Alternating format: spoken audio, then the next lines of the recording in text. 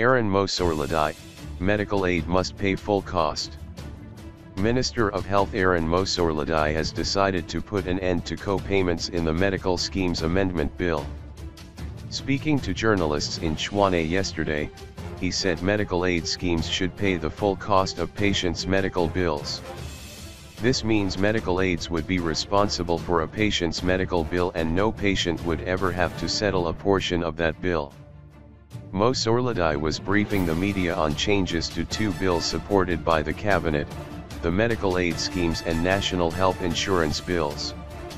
He said he aimed to align the schemes with changes which would come through the national health insurance the government planned to implement. Co-payments are when medical costs are shared between the medical aid scheme and the member. The view of government is that this move is doable.